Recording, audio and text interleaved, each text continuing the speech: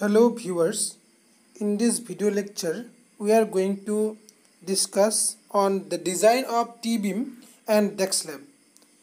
Basically we are going to discuss about the Corbon's method. A Tee Beam Deck Slab type of bridge generally comprises of the following components. These are the structural components: the longitudinal girder, cross girder and deck slab. So this is one cross section of a Tee beam bridge. So here at the very top of the bridge you will find the wearing coat.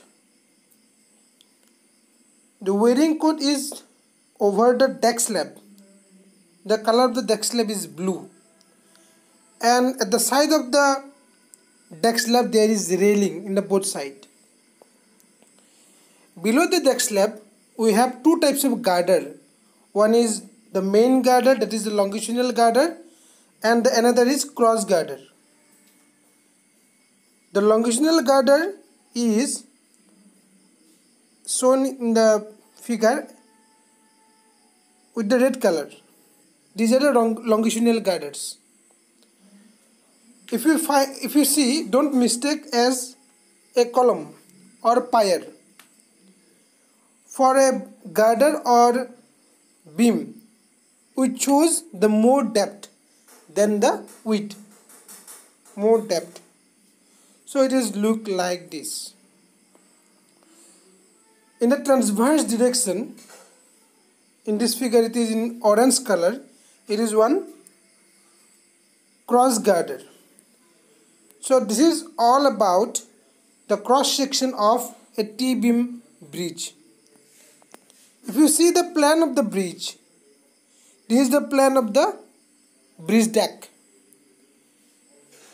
So these three are the longitudinal girder, and this one is placed at the center line of the deck slab. So the bridge according to the plan, the bridge has three longitudinal girder and it has 5 numbers of cross girders, and a continuous slab panel is laid over the bridge, and this is the slab panel which is in between the longitudinal girder and the cross girder. So the longitudinal girders are spaced at intervals of 2 to 2.5 meters. Similarly, the cross girders are provided at 4 to 5 meter intervals. And for the deck slab, the continuous deck slab is provided in between the Tee beam and cross girder. That is in between the longitudinal girder and the cross girder. For the Tee beam deck slab type of bridge, the distribution of live loads among the longitudinal girders can be estimated by any one of the following rational methods. The methods are the Courbon's method, then Guyon-Maisonnet method, and Henry-Jaeger method. So among these three methods, the Courbon's method is most commonly used, as it has the simple computations compared to the other two methods. So now we are going to discuss about the Courbon's method. Among all the three methods, Courbon's method is the simplest one.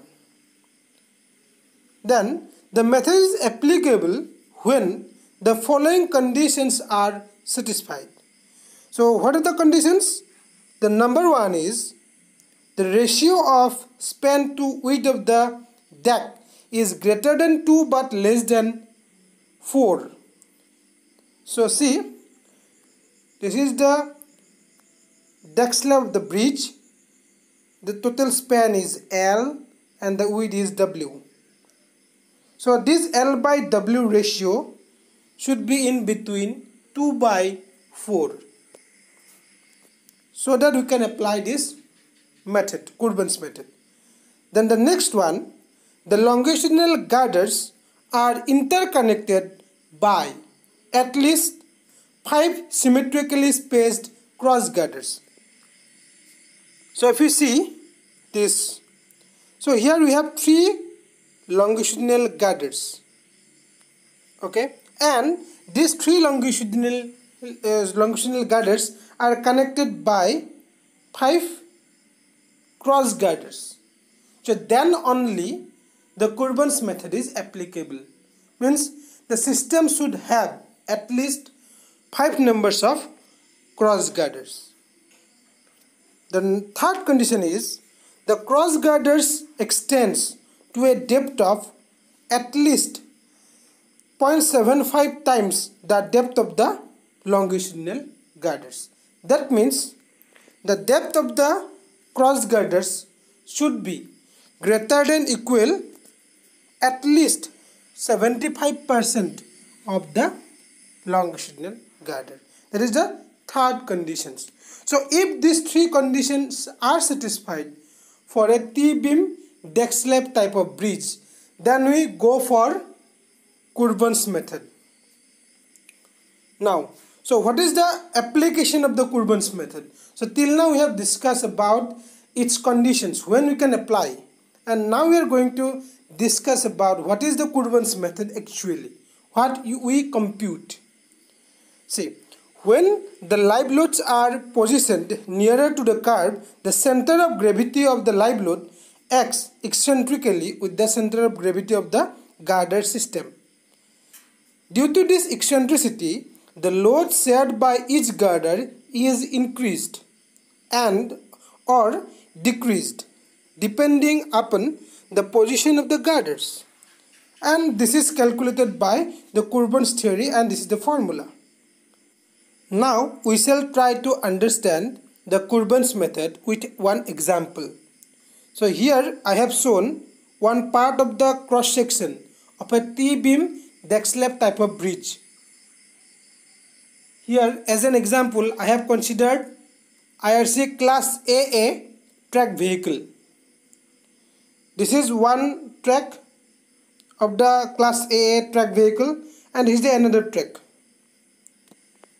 I have placed one track of the vehicle at a minimum distance 1.2 meter from the curb, and then I have placed the other track of the vehicle with respect to this track. Then this figure is for position of live loads for maximum bending moment in girder A, and this figure is for maximum moment in girder A. So see, this is the formula. Rx, R is the reaction, X is the longitudinal girder where we are going to find out the reaction. This is equal to summation of W divided by N. Summation of W means this is a total load. N is the number of girder. And this is the summation of I. I is the moment of inertia of the girder. See, these are the notations we have used. Rx, reaction factor for the girder under consideration. Then I is the moment of inertia of each girder, each longitudinal girder. Then dx, distance of the girder under consideration from the central axis of the bridge. If we see the figure,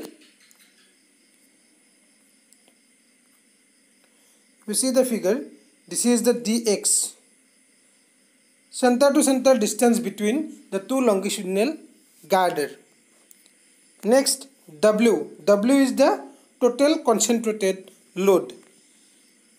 Then N is the number of longitudinal girder, and E, eccentricity of the live load with respect to the axis of the bridge. If you see the figure, this is the axis of the bridge, because it is one part of the bridge. It will have another part like this, another part like this. It is one half of the bridge. It will have another half the other side. So this is the, so this will be the center line of the bridge, and this is the CG line of this load system. So this E is the distance between the axis of the bridge. This is distance between the axis of the bridge and the center line of the load system. This is the E. Distance between center line of the load system, W, and the CG line, C. So these are all about the notations we have used for the Courbon's method.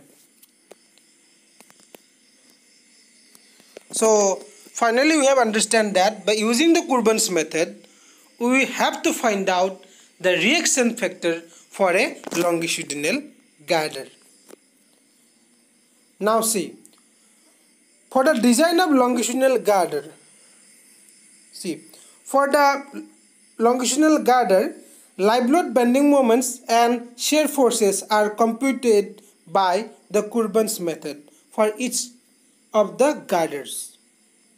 Then the maximum design moments and the shear forces are obtained by adding the live loads and the dead load bending moments and the shear forces respectively. Next, the reinforcements for the girders are designed for the maximum bending moments and the shear force developed in the girder, which is commonly done for any types of design.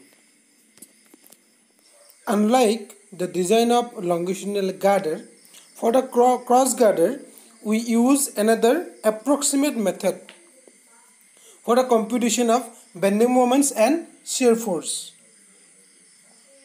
The cross girders are assumed to be the rigid, so that the reactions due to the dead loads and the live loads are assumed to be equally shared by the cross girders. This assumption will simplify the computation of bending moments and shear forces in the cross girders. So these are all about how we have to design a Tee Beam Deck Slab type of RCC bridge. So in the next classes, we will try to understand the design methodologies with some design example. So thank you for watching the videos. If you like the video, please share with your friends. Thank you.